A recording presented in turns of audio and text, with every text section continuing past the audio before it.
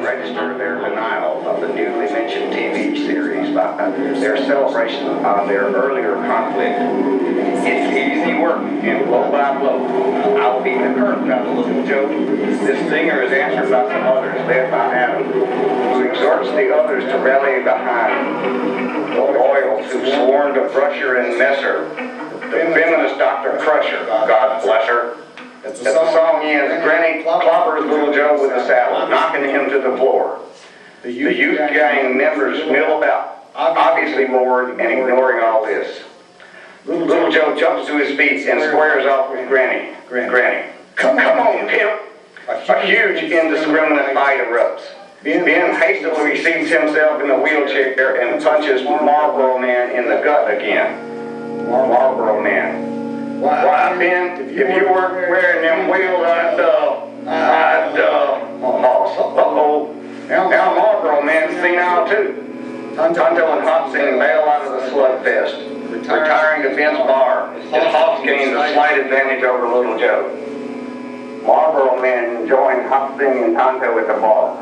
Marlboro Man. Oh, hey, pal, this is a good day to die, right, brother? Tonto. Speak for yourself, bub. Hopsing. Hey, Marlboro Man, that Hopsing massage your head with this gin bottle. They leap back into the fray, and soon Granny wades into them like gangbusters. Granny, it was getting hard over in the peanut gallery. Meanwhile, a vast melee is underway. Hoss swings a mighty left at taxidermy trigger, but misses. Adam slugs himself in the jaw mercilessly. Little Joe grabbing Adam's arm. Easy, big fella. He's having enough. On the TV, Star Trek is suddenly replaced by an announcement that Pearl Harbor has just been bombed in World War II. Granny and Marlboro Man are grappling at the bar. Marlboro Man looking at the TV. Why is that on the news? That was over 50 years ago.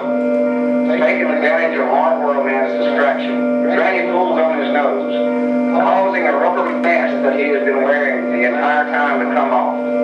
Everyone stops fighting and stands back in disbelief as Marlboro Man is revealed to be none other than Captain Picard from Star Trek, The Next Generation. Captain Picard, to the Cartwrights. Yes, gentlemen, it's true. I, Captain Picard, hero to some of you and nemesis to others, am your real father. Hopsing. Not only that, but I'm the actual Japanese spy using secret info from Ponderosa to bomb Pearl Harbor 50 years ago. Yeah. Huh? Little Joe, suddenly disoriented. I just wish I could say beam me up, but I can't remember that guy's name. It's Scotty. Little Joe. Oh yeah, Scotty. Distracted. Mumbling to himself. Yeah, beam me up, Scotty. Scotty. That's hilarious. Same scene as before, except that it is later that night. Home again.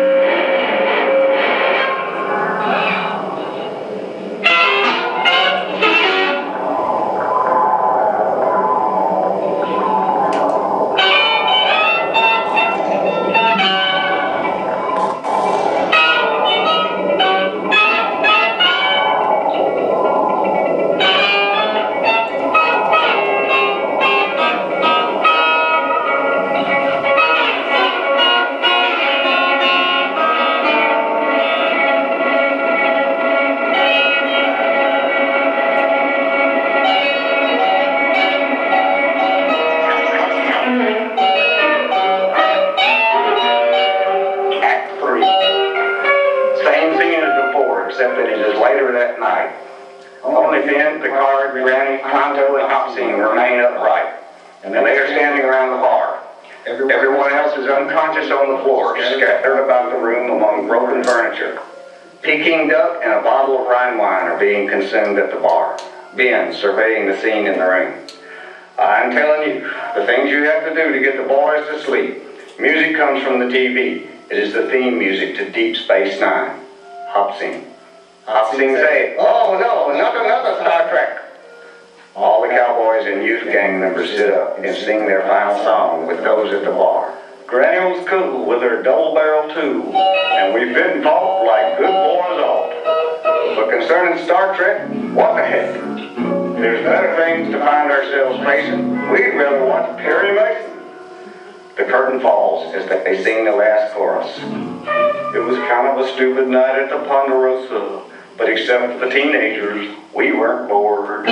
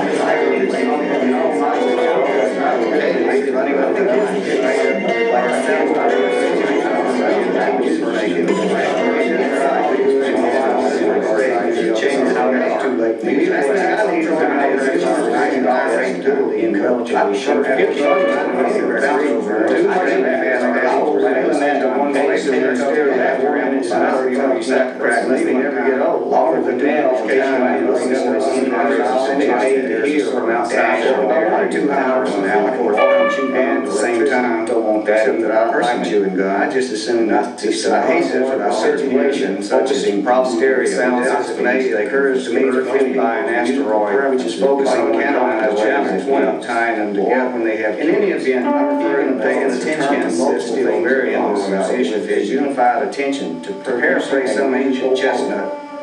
Listener players accumulating decades of think about this separates the men from thanks to the autonomic nervous women from the girls, which doesn't actually make it doesn't separate the men from the women. You think about all this during musical practice, you'll be amazed how much more troublesome this activity becomes. Generally, few will choose not to breathe while doing other tasks. Swimming underwater would be an exception.